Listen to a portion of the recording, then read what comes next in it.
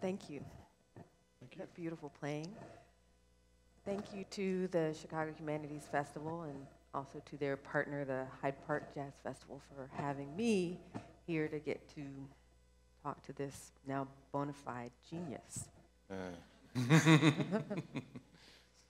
So, Vijay and I are about the same age. You're actually 1 year younger than me. And I got my PhD at NYU.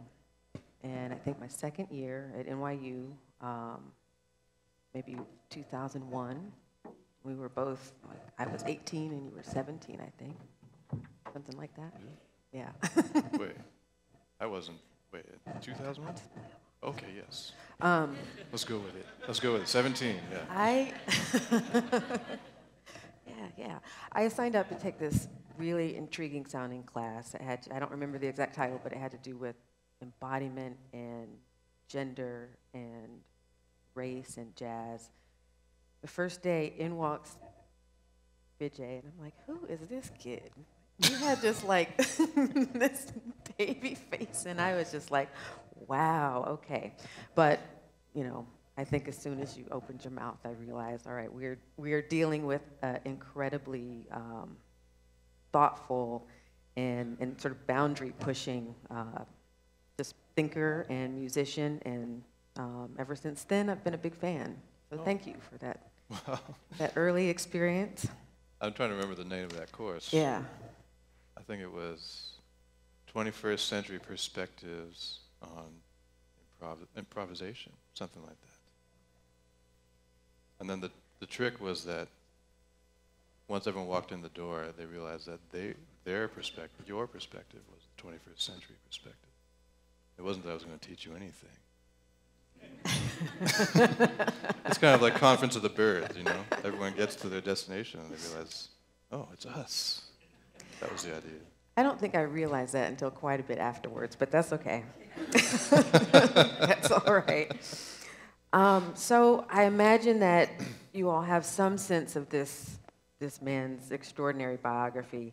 So I'm not going to go into all the accolades, but you should know, Grammy-nominated, composer, pianist, with way, way too many honors to mention. But these do include a 2013 MacArthur Fellowship, 2012 Doris Duke Performing Artist Award, and all kinds of triple and quadruple and quintuplet crowns from Downbeat for winning multiple titles, you know, Jazz Artist of the Year, Pianist of the Year for two very influential albums, Accelerando and Historicity, both of which feature your work with the trio. So hopefully we're going to talk about that a little bit. You know, et cetera, et cetera. Go check out the Wikipedia article. I'm gonna. I better go edit that.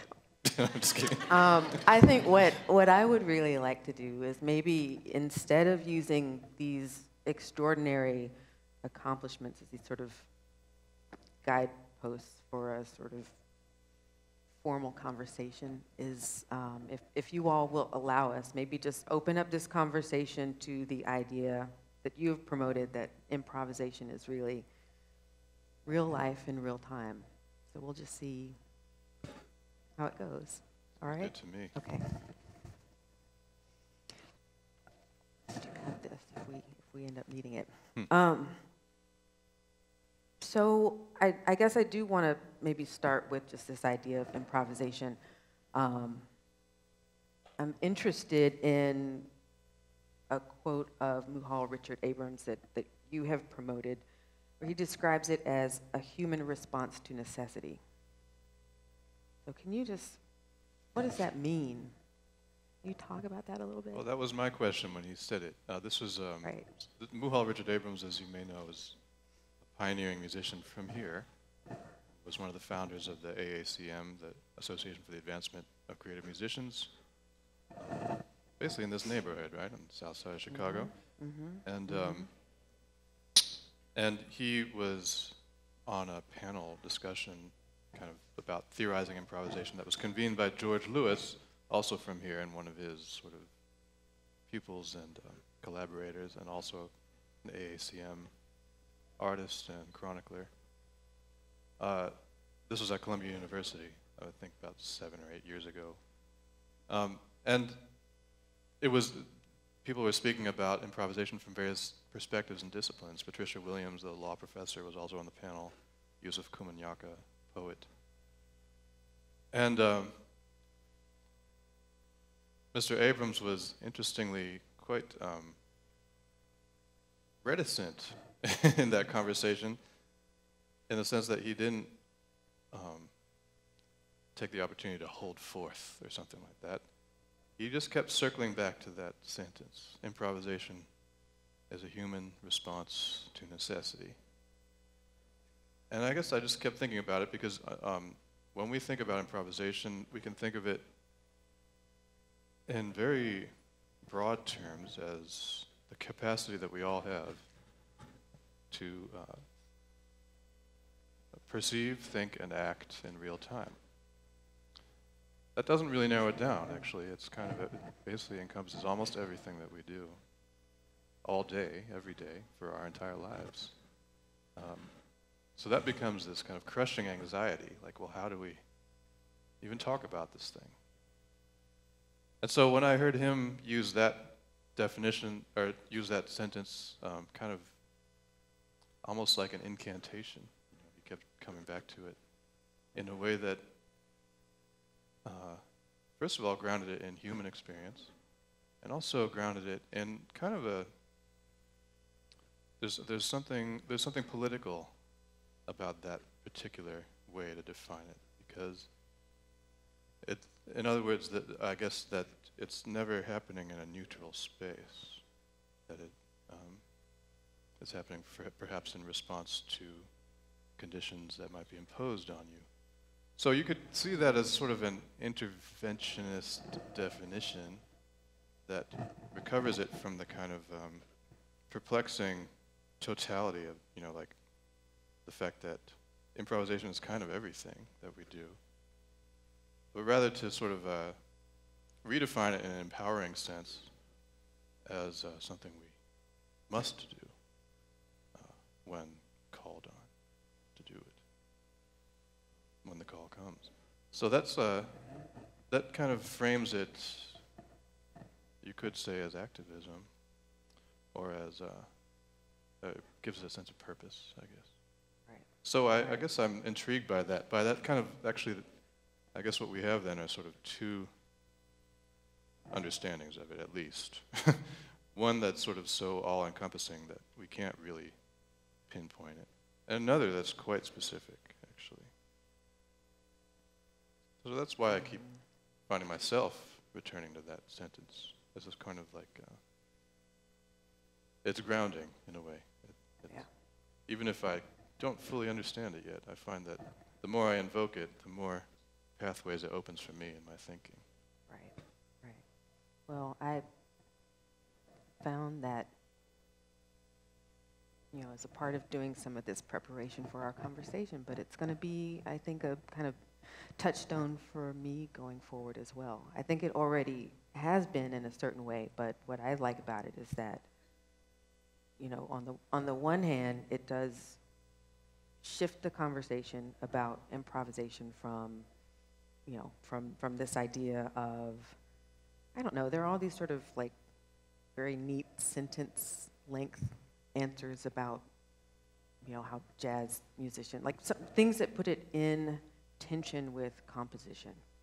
And things that do sort of definitions that take it out of the world, maybe put it like it's some kind of abstract thing, that's some process that's happening just in your brain. And so I guess it's, for me, a way of, you know, not just saying that it is, can take many forms. It happens in the brain, it happens in the body, it happens between people, but also it opens up this possibility that any of us can be improvisers, and then by extension artists. So I can think about even maybe my work as an administrator as, you know, as these sort of moments of, you know, responding to necessity, and then therefore as activist work. So yeah, I think it's a really powerful way to think about it. I'm glad. I mean, it's, you know, it's not, I'm actually teaching a course this semester at Harvard. It's a graduate seminar called Theorizing Improvisation. Causing all kind of trouble, I hear. Yeah. It's the syllabus heard around the world. But you know, we're looking at the idea from a lot of different perspectives, and it seems like, why do we even need to use the word, first of all, to begin with? It's used kind of in distinction to other things that you mentioned, like it's sort of used as sort of the opposite of composition or something like that. Right. It's also used as a kind of trope or like a stand-in for the concept of freedom. Which then, you know, the reason that we even need to think about freedom is because we live in a world that's often marked by its absence or the revoking of it. And particularly in this particular history that we're embedded in, that's a large part of it, you know. The revoking of personhood, the revoking of agency, the revoking of freedom. So then improvisation becomes this way of navigating around the question of freedom, which is kind of it's a recent idea, if you think about in human history. That idea of freedom is something that we have. So I guess I think of improvisation and freedom as this kind of entangled bundle of problems that we have to kind of think through from as many angles as we can. And that's maybe why it's framed in Richard Abrams' sentence as necessity. That kind of pulls it out of the idea of just sheer play in a neutral domain and more into a question of what is possible for you as a person this moment, and can you expand that sense of possibility using whatever is at hand. A sort of life hack. Yeah, yeah. And I'm interested especially in kind of teasing it away from that dichotomy of composition and improvisation, because that is sort of a false dichotomy, partly because, as both Schoenberg and Wayne Shorter have famously quipped, composition is just slowed down improvisation. All right? Right. So that kind of flips everything, right? Yeah. But the other thing is that why do we even care about the distinction? Part of the reason is because composition is something that has value in the West. Particularly, I mean, in political economy of music, composition is what receives royalties, what is a legacy that, that accrues value on that in a market. Mm-hmm. Improvisation has literally zero value in the political economy of music, in the sense that the Charlie Parker estate is not receiving royalties off of people listening to his improvisations. They're receiving royalties off of what were deemed his compositions. So there is a literal sense in which improvisation has literally zero value.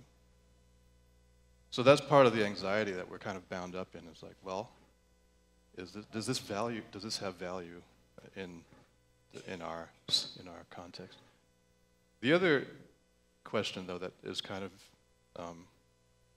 if we sort of put that conversation aside, that dichotomy, because really when we talk about composition, the real dichotomy is between composition and performance, because that's the sort of strange bifurcation that's happened in Western music, where people who make music aren't the people who do music. There's somehow this difference between people who make and people whose bodies do the work, the labor of making sounds. So that's a kind of, and improvisation is something that breaks up that distinction. That, right. So it's not interesting to me to think much further about the difference between composition and improvisation. But what is interesting to me is, because people ask me all the time, It was just asked of me on Friday, and this morning, in fact, what percentage of whatever I just did was composed and what percentage was improvised. It's like baseball stats or something. Right. And I think it's because, why do we want to know? I mean, it's partly because of that value question, but it's also because we kind of want to know, at what point were you here with me when you were doing that? That's sort of the question. Mm-hmm. Were you in the same moment that I was in when I was listening to you? Were you talking to me? That's kind of the question. You talking to me? Yes. Yeah. It's really, in other words, is this an intersubjective moment? Or are you just showing off? So that's the question that, and the reason I think that that's a question is because of empathy, of the question of empathy, which we can talk about more maybe. Yeah, you bring so many points up. I do want to talk about empathy, but I also just want to respond to that whole, or just maybe bring in another perspective with regards to that dichotomy between improvisation, or the supposed dichotomy, and composition. You know, looking at it from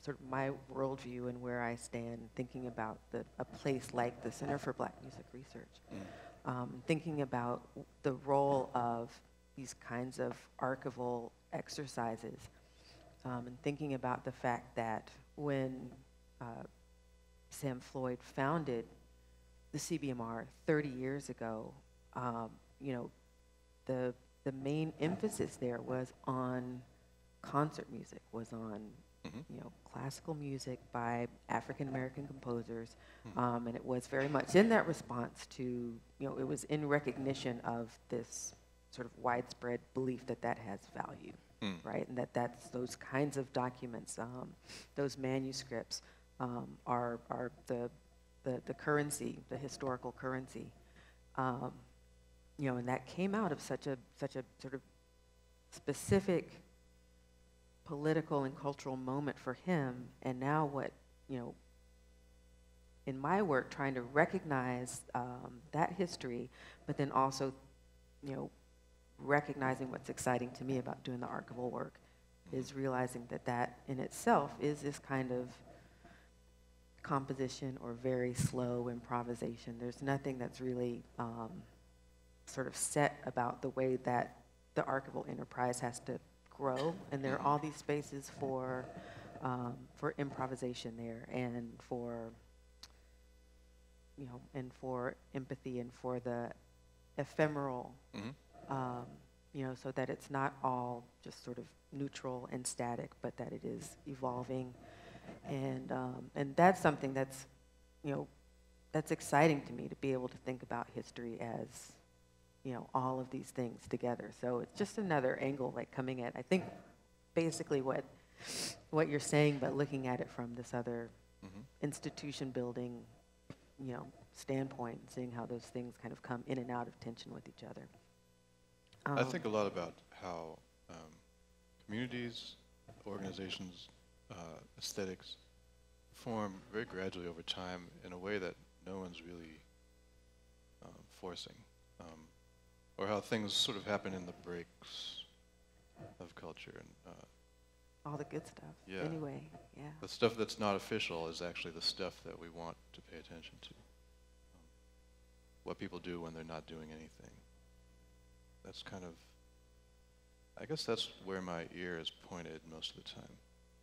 And even in the way that I collaborate with people, a lot of it is just about being together for pretty long periods of time. Yeah.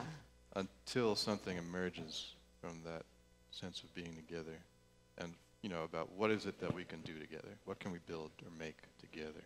And that's, you know, in a way it takes it out of the realm of genre or style, or even sometimes out of the realm of music, or you find yourself kind of thinking what music is or can be. And to me, it ends up being that music is whatever it is that we can do together. Yeah, it's a verb. Yes. It's a verb. So it seems like this is maybe a good time to talk about maybe empathy and collaboration. But you are, I mean, a big, I guess, pretty well-known aspect of your practice are these kind of, you know, long, sustained collaborations with artists across different iterations or works, and you know, one of those for sure is your work across, I don't even know how many years, with Mike Ladd, with the poet Mike Ladd. Yes.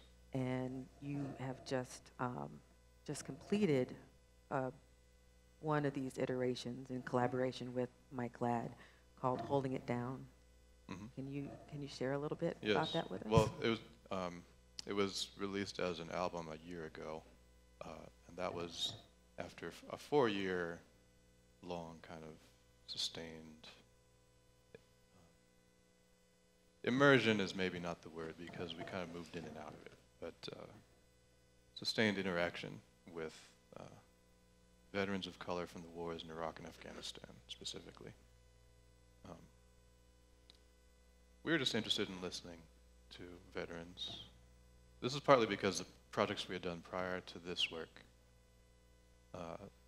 were kind of about the wars without really being about the wars. I mean, Right. they were sort of dealing with the reality of living in the United States under perpetual war without really staring it in the face, you know. So it was about the atmosphere of surveillance and paranoia, particularly, you know, our first project was about people of color in airports. That was in 2003, so it was in that atmosphere.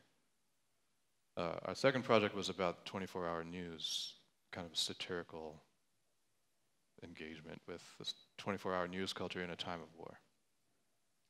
So we realized that, okay, if we're going to do anything else, we have to really just talk about what we've been avoiding talking about. Mm. That tends to be that's sort of the pattern that we've established. Is what is it that nobody wants to talk about? Let's make a project about it. Our nickname for it is Irritainment. So this is our third volume of Irritainment. It's called Holding It Down, the Veterans' Dreams Project, and we interviewed veterans of color specifically about their dreams, and particularly, you know, dealing with the post-9/11 wars. We just wanted to see what would happen if we spent time with and among them, building something with them. Mm-hmm. Not making something about them, but actually really making it theirs. Right. So maybe we could show this video. It's a kind of sales pitch. I'm sorry, but it's basically a promotional video for the project.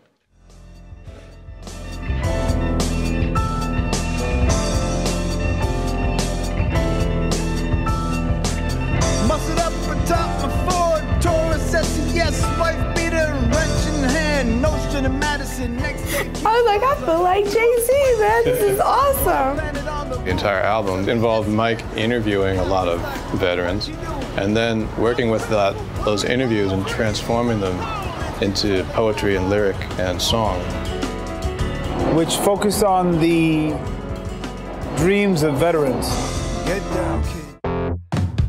Light rain all night. Holding It Down started as an idea that Mike Ladd and I had as a way to build outward from two projects we had done before, both of which had to do with American life during wartime since 9/11. We decided that if we were going to do anything else together of that nature, it would really need to deal with the lived experience of war. Crimson syrup drips from a rib. The reason the project focuses on dreams is that, one, it gives us a creative flexibility, but more importantly, it was looking for a common ground where veteran and non-veteran could meet. Millions of Americans are veterans, you know. It's not about the 3 million, it's actually more about everyone. We all are a part of this. Today, he died for the last time. He is survived by memories of dreams. What we chose to do was collaborate with veterans specifically. Not just make the project about them, but really make it with them and for them and by them. We were lucky enough to find Maurice DeCall in the New York Times. I was in the Marine Corps from 1998 to 2002, got out, joined the reserves, went to Iraq in 2003, and the last time in August of 2005. He ended up writing about 40% of the material. The process of writing these poems helped me to remember, deal with, and accept the experience, but also to understand that, Iraq doesn't have to influence the rest of your life. It's just one very small part of it.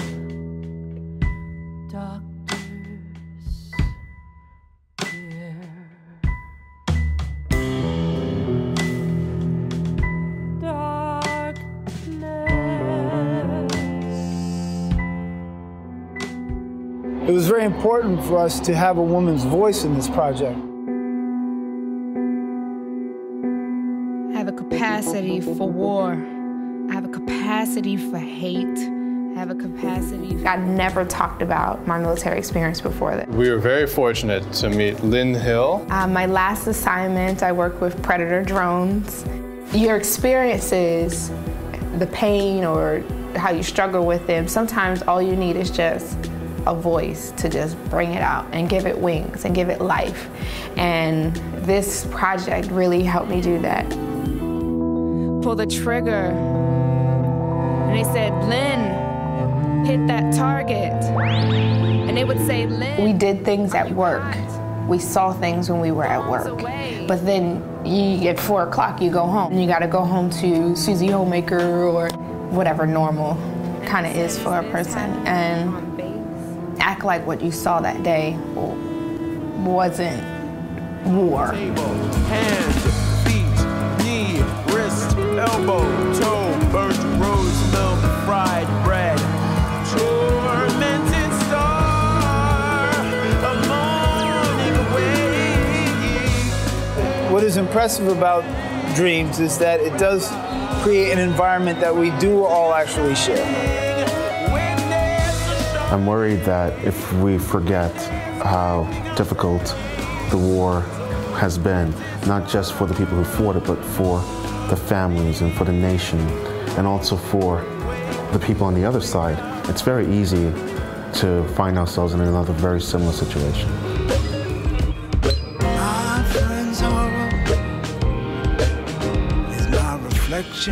I know what this project has done for me.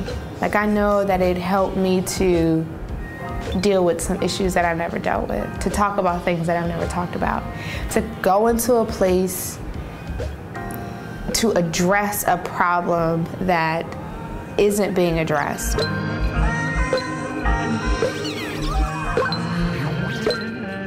Gets us at least a step closer to understanding each other.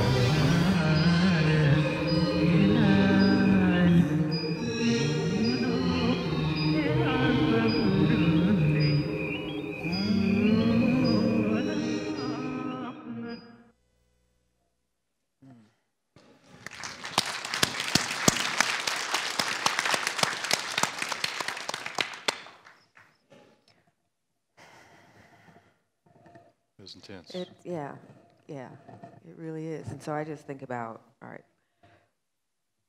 poor people, homeless people, veterans, and these areas overlap so many times. And, I think it's so easy for people to talk about how to solve certain problems, but this project suggests that the best way to start maybe is just by listening to them. Yeah, I think so. I mean, that was our intent, was start from there. Particularly, we've been approached by some people who ask us, what's your stance on the war? And of course, nobody wants war. Nobody likes war. Nobody is pro-war. Or are they? I don't know, are you? No, I mean, the fact is it's easy to critique the policies, but that's not what these folks are about. I mean, they, especially in the context of an all-volunteer army, you have to look at who's involved, who's enlisting and why. And it's usually out of need or perceived need, or the kind of, I worked with a guy in Philadelphia who he does what's called counter-recruitment, because basically the military goes into the disadvantaged neighborhoods, the inner city neighborhoods, the poor and majority minority neighborhoods, 90-something% African American and Latino neighborhoods, goes to their schools, goes to the high schools and says, well, here's a way out. This is a way to lift yourself up, and you'll learn some skills that you can, but you won't learn any skills. Basically what you'll be doing is putting your body on the line for some questionable, extremely dubious purpose. So that's kind of the reality. And so that's partly why we focused on veterans of color. That's not to say that, people have different reasons for enlisting. I mean, Lynn comes from a military family, and Maurice had actually admired, he'd studied, he'd kind of been a fan of war history and stuff, even as a teenager. So, there was a certain drive to kind of get into that culture anyway. But you also have to see it in that context. So that's kind of why we chose specifically to listen to these corners of that community. And a lot of things came out that didn't foresee. For example, there's that scene there, or that shot there you saw of where Maurice talks about families on the other side. How often do you hear about that? There's a poem that he did in the performance where he refers to the enemy as cousin. That's a kind of, especially in the context of what was a very racialized war, and is. When you have soldiers of color putting their bodies on the line, encountering the face of what someone who could or feels like it could, maybe even acts like their cousin. What do you do then? So that's kind of the reality we want to really just listen for. So it basically leads us to think a little differently about community. That's right, right. So I feel like I want to make sure we have some time to show a little bit of your filmmaking venture before. Yes. Yeah, so I do want to do that, but just before, can we just talk a little bit more about this idea of empathy and listening in ways that those are shaping your practice? I mean, I think I had been doing some work on this idea, again, from a slightly different angle, but thinking about listening to Melba Liston's oral histories. And there was something that was very helpful to me. Shefali Saujani, who's an oral historian, talks about, first of all, makes very explicit that anytime we're talking about, an interaction or a relationship, that we're really essentially talking about power, and where that power is distributed and how. Also, she mentions that there is this sort of middle level that we could call rapport, where there's kind of a conscious or semi-conscious decision that you're going to find some sort of actively, find some mutual ground, but then there's empathy, and that's really the goal of creating and understanding oral histories, is that to really get into this idea of recognizing where the power lies, and then trying to sort of dissolve that or move around that. So is that those sort of layers of understanding, or of trying to massage any of the ways that power relations can be structured? Is that helpful to you, or is that something that you think about when you are performing and trying to gain empathy with your fellow musicians, members of the trio or members of the audience? I've thought about this word, anyway, this topic, a lot. I mean, the word is so fuzzy, empathy. Makes you think of Star Trek, if you know what I'm talking about. It also just makes it has a sort of touchy-feely kind of aura around it. But it turns out that word is only 100 years old. It was introduced into the English language as a translation of a German coinage by an art historian in the late 1800s. So it's actually not an idea that really, even though it has Greek roots, you think it's maybe from antiquity, but it's actually just somebody made it up in 1917 or something. So it's kind of like, we don't really know what it is yet. We're getting used to the idea. We're still trying it out. It's like when a child learns a new word and just uses it in every, in every conversation. But what seems to be the intent behind that, introducing that concept, is, as opposed to sympathy, right? Because sympathy is like, that means same feeling, right? So, I can relate, or I understand. Empathy. That's rapport. Yes. Mm-hmm. Empathy comes from, it's coined as in feeling means that actually it's almost involuntary. Like you feel this thing that somebody else is feeling. It's not cognitive. In other words, it's kind of, it catches you where you're not looking, So that's kind of what I'm interested in. I'm interested in what happens from the shoulders down. That is like the heart, the guts, that kind of stuff. And that's very hard to talk about. But in my studies of music perception and cognition, which is what my so-called PhD was in, I think of it as a hustle. But,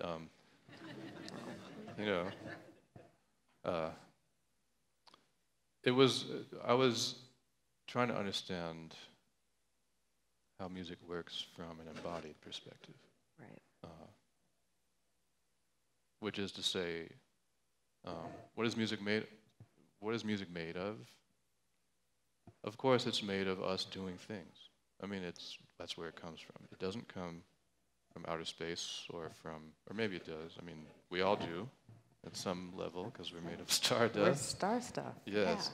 Yeah. But it comes from us. That's the point. It doesn't come from the record store or from iTunes. It comes through those places, but it comes from bodies doing things, which means that the contents of music is literally action. It's made of action. It's the sound of bodies in action, And the reason that it works, I think music works. It seems to work because every culture on earth has it. Has music and dance coexisting, is because it is the sound of ourselves. It's the sound of each other. It's made of us listening to each other and doing things with and for and among each other. And that's why it works. It literally just hits you in the body because you hear another body doing something and your body feels like moving in that way. That's literally what happens. When we perceive rhythm, what happens in the brain is that the motor planning areas of the brain, which are sort of in the base of the brain, plan for your body to act. They're basically, they say that rhythm perception is an imagined movement. There's kind of no difference, in other words, between perceiving music and moving. It's the same thing.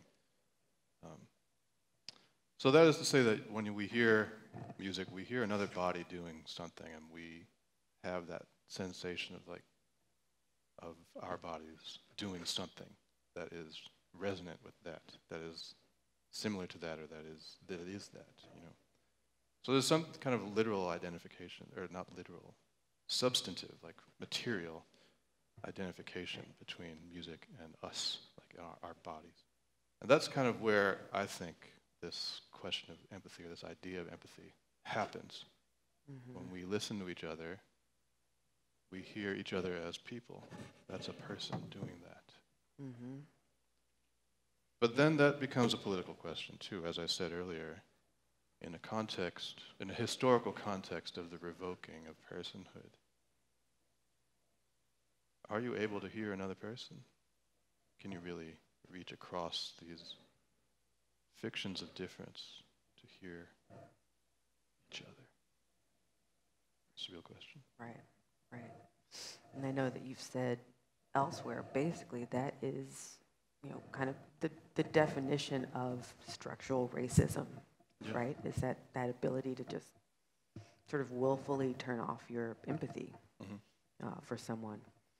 So I certainly appreciate that you are always, you know, keeping that touchy-feely, very soft word in the front of your mind. It is important, and it is political.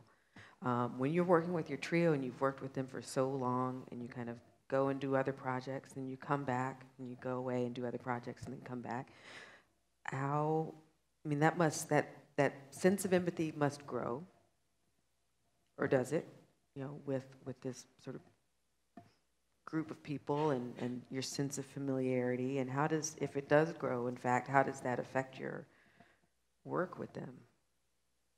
Well, it's art that you can make together. Yeah, I mean, it's a lot of life lived together. It's sort of like being with your family. I don't think it's an exaggeration to say, particularly with those guys, it's sort of like being among cousins or brothers or something. That you just step back into a familiar, an accumulated, a very, you know, thickly accumulated kind of relationship that is intricate and nuanced and also very spacious because there's no demand on it. You know, it's just there. It just exists. So that means that we can kind of trust each other to just, we can trust that things will be okay, or that we'll basically still be there at the end, you know? Right, right, no matter what. Yeah. Well, I got the stage cue that we might just have a few minutes left. Do you want to play another example, or maybe? You know what I thought would be nice is to show people a clip of our newest project, which we worked on quite a while. It's with my colleague Prashant Bhargava, who's in the house. He's a filmmaker, brilliant artist, maker of things. And we were invited to create something to commemorate the 100th anniversary of Stravinsky's Rite of Spring, of all things. Why me, you might ask? And I asked myself that question. But I said, let's take the money. Let's figure out something.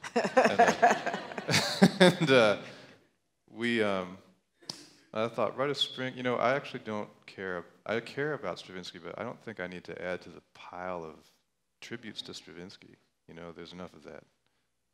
What I was interested in is what's a Rite of Spring that's meaningful to us? And we looked at a Rite of Spring in India, which many of you may know. It's called Holi. It's that day when everyone throws colored powder at each other and colored liquids. And it's kind of total chaos, but it's also extremely beautiful, and it's a devotional holiday. It's basically about Radha and Krishna. Krishna, the Lord, the Hindu god, and his earthly consort, Radha. So we made a project together that Prashant made a film, and I created a score that we performed live with the film. The piece is called Radhe Radhe, Rites of Holi. Prashant went to Uttar Pradesh, in northern India, the Braj region it's called, which is the mythic birthplace of Krishna and Radha. And in this area, Holi is celebrated for 8 days and 8 nights, not just one day. So it basically takes over this community for a while, and that they really immerse themselves in it. So this is a sequence from that film that will be released on DVD in a few weeks, and we'll be performing it around the country a bit. Could you?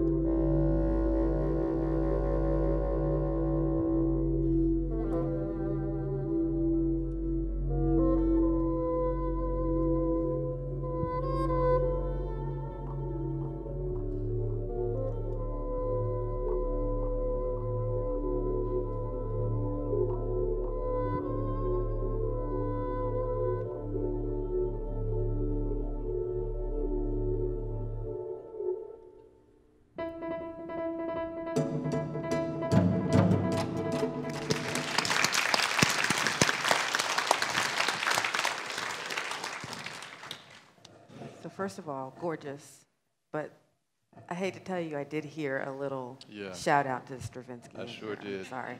Basically, that there's a bassoon in there at all is clear, kind of. But this is actually in the middle of the piece, yeah, I guess for those who know, then there is a little bit of code. We were code switching. Do you want to do some code switching at the piano? Am I allowed to? Are we out of time?